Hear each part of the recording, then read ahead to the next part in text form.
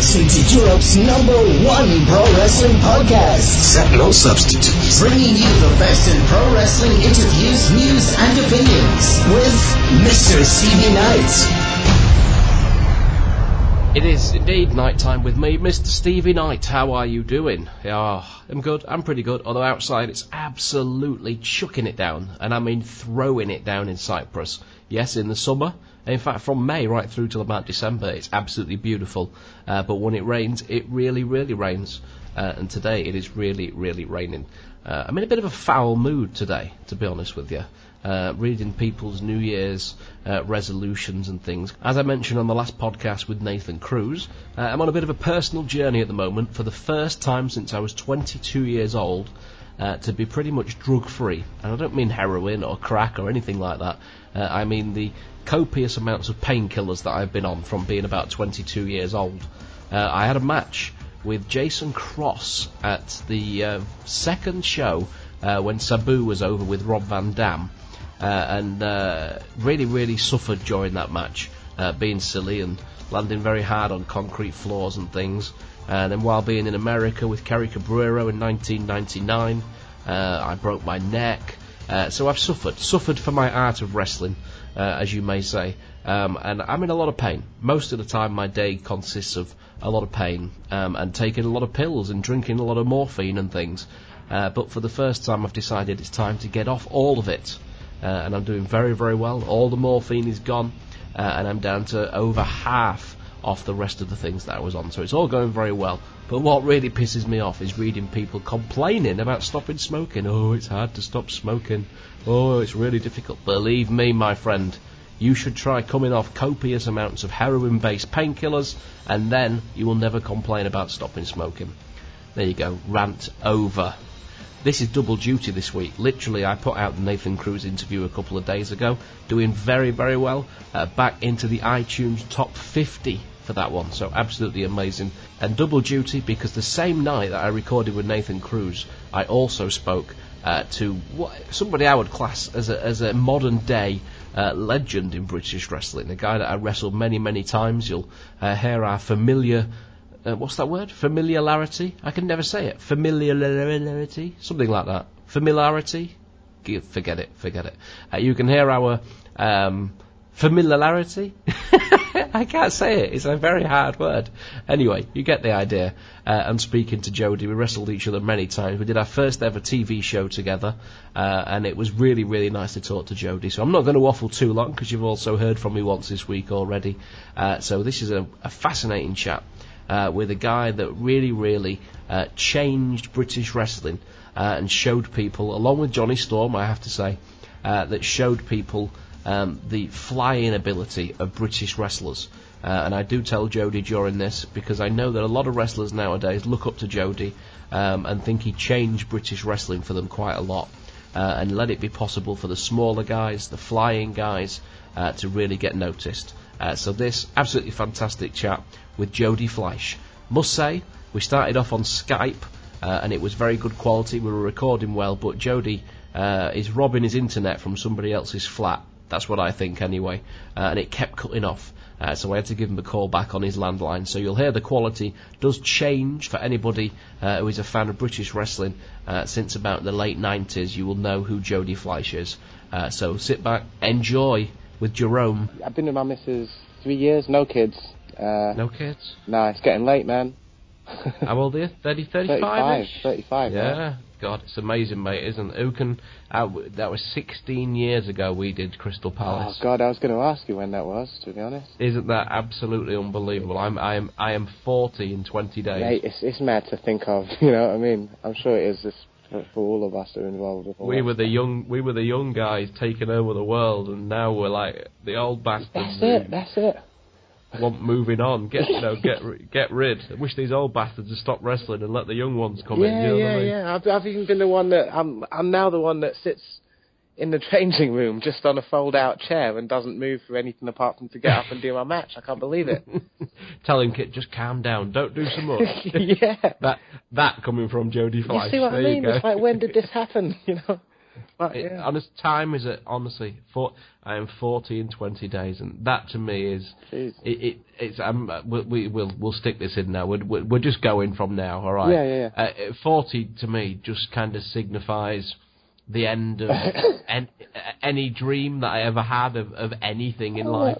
All I wanted to do was wrestle and go to Japan, and I gave up on that 10 years ago. But 40 really means that there's no comeback. You know what I mean? It's good you're keeping a positive outlook on the whole thing, mate.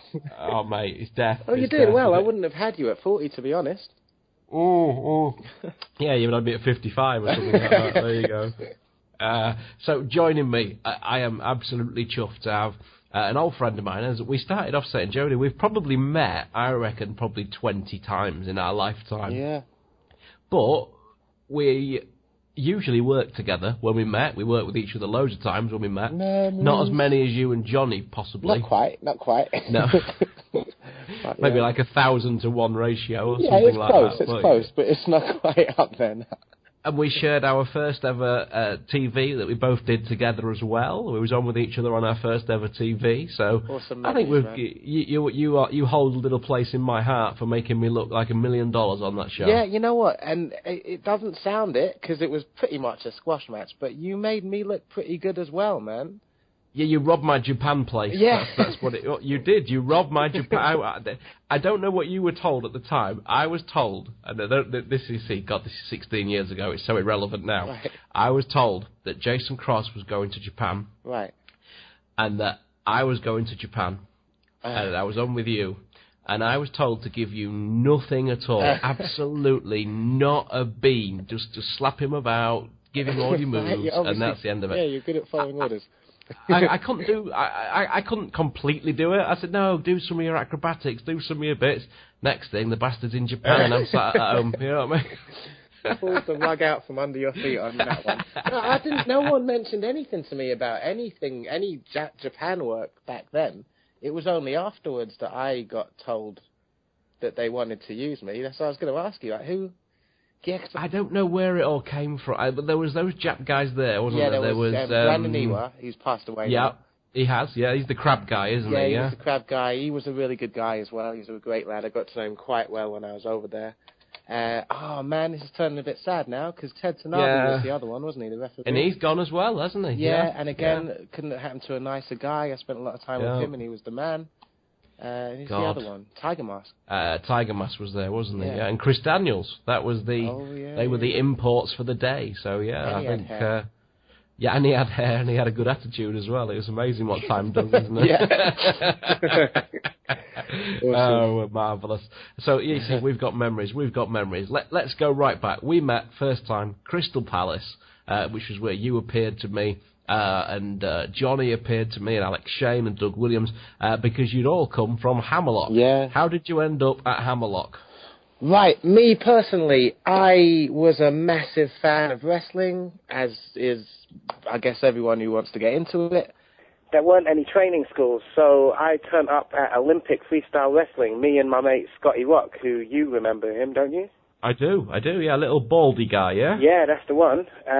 So basically, yeah, we turned up at Olympic Freestyle Wrestling and done that for 2 years, and just basically asked around, and then at some point someone told us of a school that's running out of Sittingbourne in Kent. So, yeah, one Sunday, me and Scotty Rock turned up to the school, walked through the doors, and then there's a ring set up, and in that ring is Doug Williams and Titan. I'm not sure, now, obviously you'll know Doug. I do remember Titan. You do? Yeah, I do. A really big guy in black, yeah. Yeah, massive, like, 6'8" dude, sticking out of everywhere. So that was pretty immense to turn up, literally, as we walked through the doors, Doug and Titan are going full pelt in a ring in a very small room. So straight away I was like, yeah, this is good, this is me. And, yeah, just went on from there. And you obviously had, because, you know, anybody that's ever seen you wrestle, and obviously when I first wrestled you, I thought, my God, this kid can do such amazing things. What is your background to be able to do such incredible moves? Well, thanks, first of all. Means a lot coming from you. But my move, I guess it goes way back. I was always sporty. I guess I've done a lot of agility-based stuff, this is going to sound weird, in Olympic freestyle wrestling. There's loads of like towards the start of the sessions, we do loads of floor work. We do forward rolls, backward rolls, cartwheels, handsprings, head springs, backflips, that kind of thing. I went to college at a place called Circus Space where we done... This is true, is it? I remember I used to rib you about this, but this is true. You did do some kind of circus stuff. Yeah. It's not a complete rib. There's some truth in it, because basically it was a 2-year course. I stuck out a year of it and then basically left that to go to Andre's school, to go to Hammerlock. So that covered like some tumbling, some acrobatics. And I've just always been really sporty, and, you know, from a really young age, I've always been the one who can do all the flips and all that stuff. I've been around it a long time now as well, obviously with wrestling on top of that. So, yeah, I guess that's how I learned. It certainly put you in good stead, because, God, I mean, I'm going to sound like I'm kissing your ass here, but I do genuinely believe you are kind of the Sabu of British wrestling, where you don't get the credit you really deserve, you know? Man, you know what, to be honest, I feel like I've got more than my fair share of credit, man. I mean, I even, sometimes I can't even respond to it, because it's became so routine. And there's an innate feeling, Steve, that I might not be completely deserving of it all. Having said that, I appreciate it, and yeah, it's been like 19 years of my life now, so I've enjoyed it. Must be, yeah. If we're going back to saying we did that first TV show together 16 years ago, that will absolutely been about right. 19, 20 years, absolutely incredible. So obviously you get down to Hammerlock. Doug's there. Who are some of the other guys that were there? Because that time period where you came from, a lot of those guys have gone on to great success in British wrestling. Yeah, they have. I wouldn't have. I don't think any of us would have known it at the time. But yeah, walking in, there was faces like, obviously Andre was there, Andre Baker, Justin Richards was there, Alex Shane.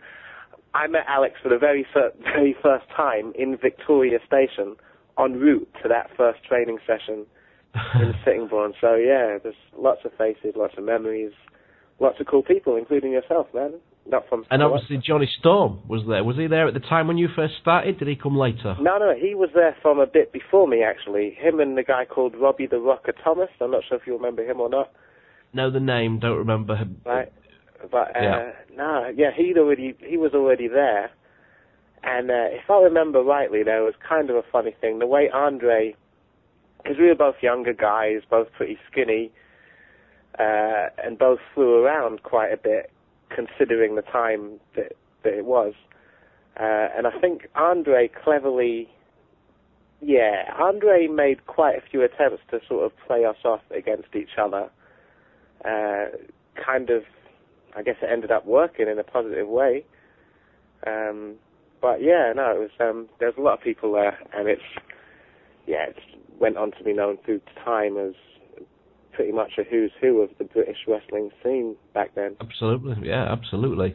So obviously that all came to an end. When I interviewed Doug, he said he came out, he was like the first guy to leave. Pretty much everybody left afterwards. That's it. Would that be about right? Yep, I'd second that.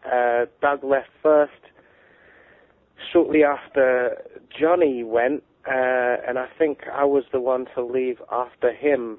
Alex would have left around that time as well, or am I thinking, did he stick around? No, Alex and Guy Thunder, they stuck around a little more, but yeah, it was certainly that sort of time when Doug left first, and then, pretty much most of us ended up gradually flying the coop.